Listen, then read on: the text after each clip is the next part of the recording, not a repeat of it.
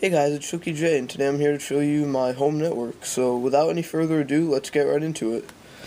So I apologize for the poor lighting because we're in the basement right now, and the only source of light is these little floor lamps and that lamp back there, because the fluorescent lights burnt out. But the fluorescent lights are a very bad source of light anyway because it's a really poor color. But anyways, that's not what we're here to worry about. We're here to worry about my home network. So here is my entertainment center in the basement with the TV.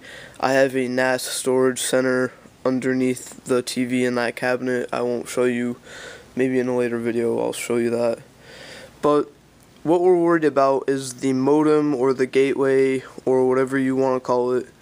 You don't see that anywhere. It's not down in the cabinet, and I'll actually show you what I did with that. So let me just stand on this chair really quick.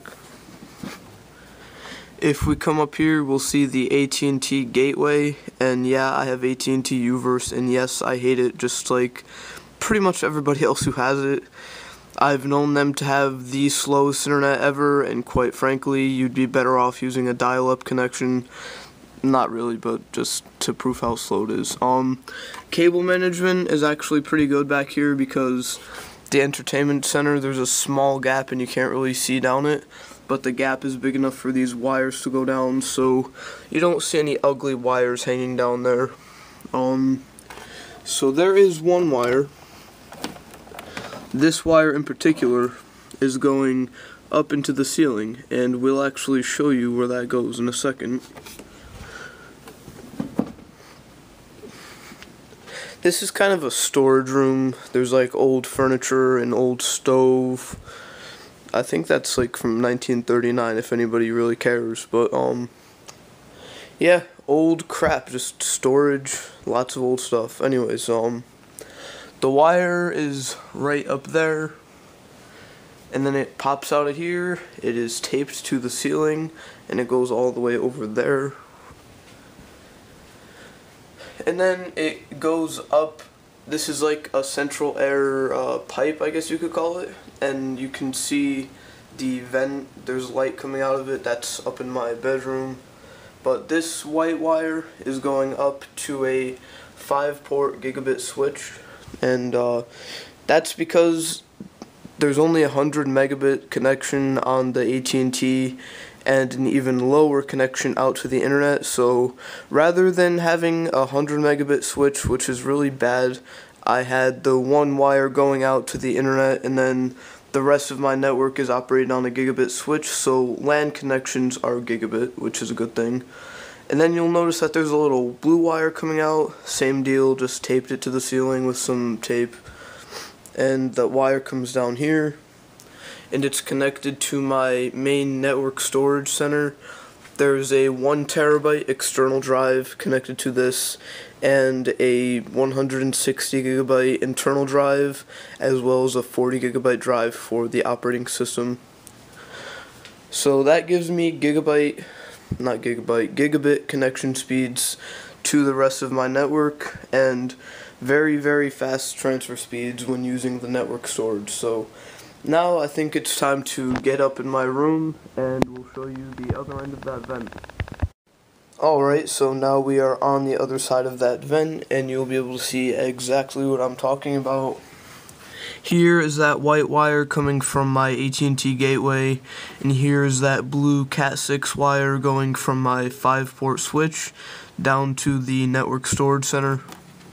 So let me show you what I got going on back here. Again, another computer with a gigabit networking card to have fast transfer speeds, a lot of disk drives to rip.